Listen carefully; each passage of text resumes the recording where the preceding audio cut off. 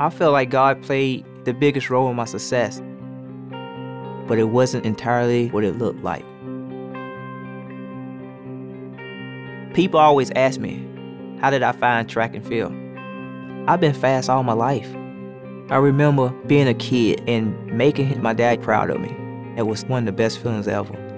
So when I became famous in track, I asked God to help me win in any way possible.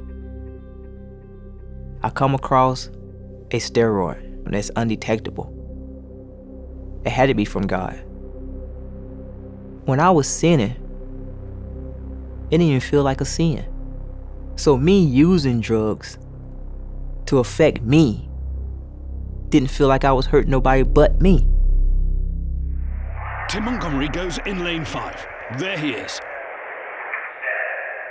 Away they go. Great start from Dwayne Chambers. Here comes Tim Montgomery. Chambers now gets into his stride. Montgomery leading at the moment. Chambers trying to come back to him, but he's not going to get there. Montgomery wins this one. Time 9.78. It's a new world record by Tim. When I crossed the finish line, all I could think about was, thank you, Jesus. But then, everything that I thought I got away with came full circle. I got caught using steroids. I lost my records.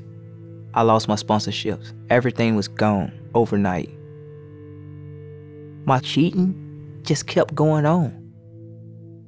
I was convicted of a $5 million check scheme, distribution of heroin, and convicted to 8 years and 10 months. My father came to visit me in prison,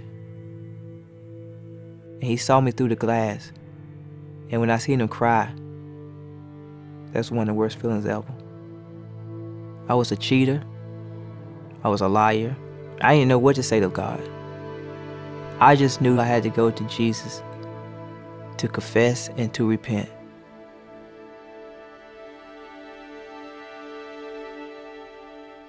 Since I've been out of prison, God has allowed me to coach kids.